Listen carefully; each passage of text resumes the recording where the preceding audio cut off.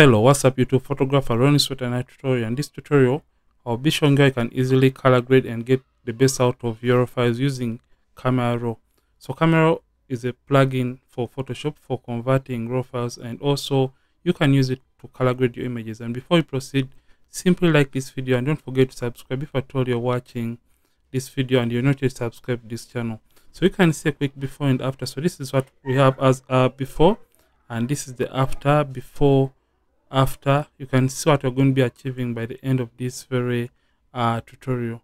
So I'm just going to come and right now I'm just going to come and I reset everything to the default. So in order to import your image into Photoshop, simply right click the image which you want to edit, and you can right click on the raw file and select open with Photoshop. So let me just do that right now. So I'll just come to Photoshop. Sorry about this.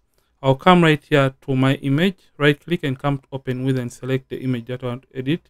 I'll select Photoshop 2020, and if at all it is a raw file, it is going to automatically open up this Camera Raw filter. So right now this is the Camera Raw filter as you're seeing, and I'm using the Camera Raw version of 13.0.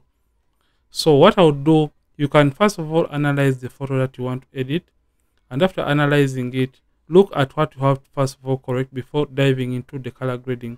So for this case, I just want to correct the lighting and contrast issues, even the temperature of this image. So I'll just go briefly through these processes.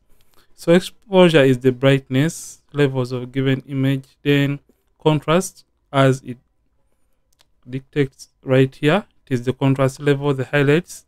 You can either increase or decrease the highlights, the shadows. You can remove or add shadows to the image. Then whites dictates the levels of whites, and the blacks dictates the levels of blacks in the image. So for this case, I just want first of all open up the exposure of this image because I felt like it was a little bit underexposed.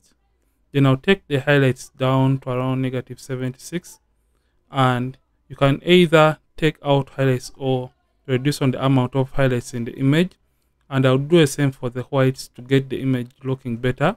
Then I'll come and take the contrast slider up to add contrast to the image. Then since the shadows are a little bit crushed in the background right there, I'll open up the shadows to bring back information in the shadow areas of this very photo. So right now I have corrected the contrast and lighting issues regarding this image. I could just come and add blacks to the image slightly to around -7 is okay. So after doing this, the next thing is going to be adding a little bit of warmth to the image because I felt like it was a little bit on the cooler side. What you have to take into consideration is warmer images are slightly easy when it comes to color grading. So I'll just come to my temperature slider, and you can either cool down the image by taking the slider down if at all the image is too yellow or too warm, or you can add some warmth to the image by taking up the temperature slider. So for this case, I'll slightly take mine up to around 5400. That is okay for me. Then if at all you're having more greens or magentas to the image, you can reduce them or increase the reds in the image by taking this tint slider and playing around with it.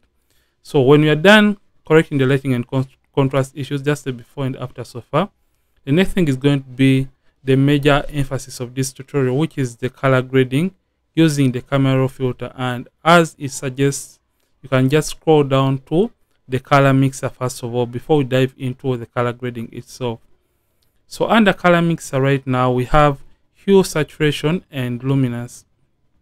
So basically what the hue slider basically is going to do to the image, for example, if at all we use the predominant color within this very photo, you can see the greens are part of the majority of the colors in the photo. So if at all we come to the greens and we play around with the hue slider, you can see it can change that color depending on the shade that we want. So for example, the green hue towards the left hand side is going to make the greens look like a color on top of it, which is the yellows, and moving the slider towards the right hand side, you're going to make the greens look like a color below it, which is the aquas. So for this case, depending on the look that you're going in for my case, I would like the model to pop out of the background. So I'll just come and take up the greens towards the aquas, and I'll do the same for the yellows, just like that. So around negative plus 38 for the yellows. Then we are going to dive into the reds. So I feel like I have a little bit of the reds within the skin tone. So I'll take the red slider towards the oranges slightly to around 5. Then we are going to dive into the saturation. And saturation basically is the intensity of a given color. So for instance, you can see if at all I take the orange slider towards the left hand side, I'll be removing oranges from the image. And if at all I take the oranges up, you can see you're going to be adding oranges into the image. So that is how the saturation slider is going to be working. So for my case, I'm just going to reduce on the intensity or the saturation of the greens, because I feel like that is a little bit oversaturated.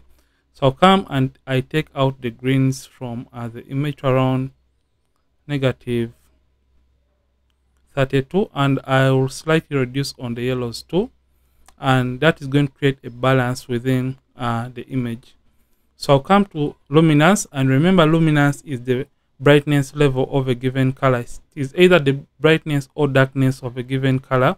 So for my case, I'll just come and slightly darken the oranges. You can see you can either darken the oranges or you can brighten the oranges. So I'll slightly darken the oranges to add up or to add or increase on the contrast within the image.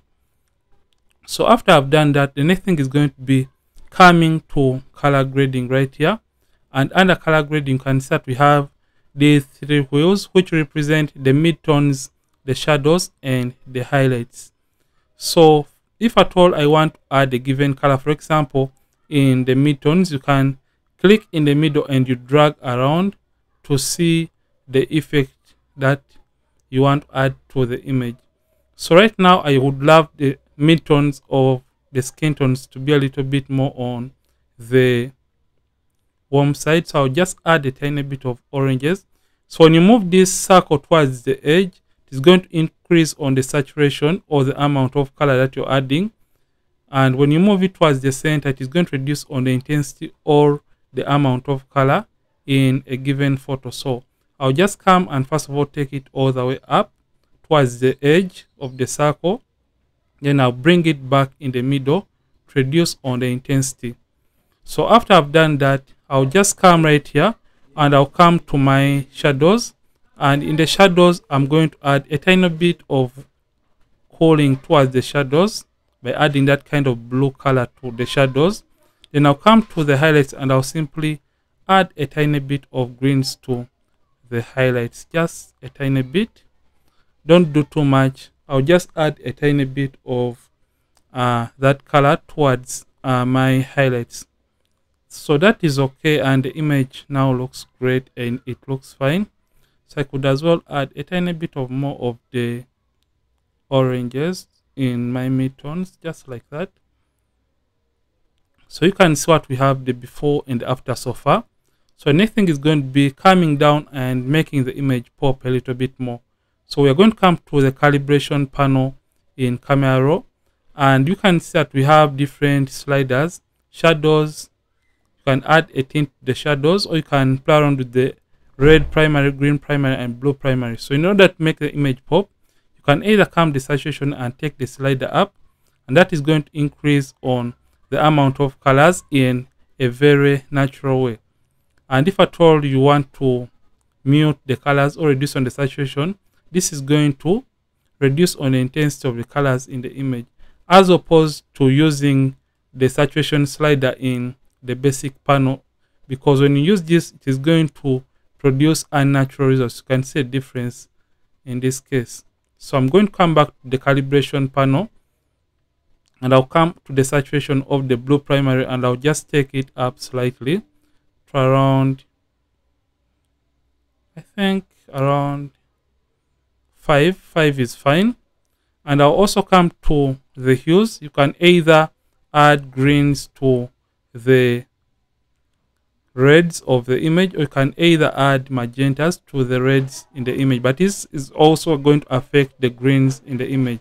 So for my case, I'll just come and add a tiny bit of the greens to the skin tone. I think this looks okay and this looks great.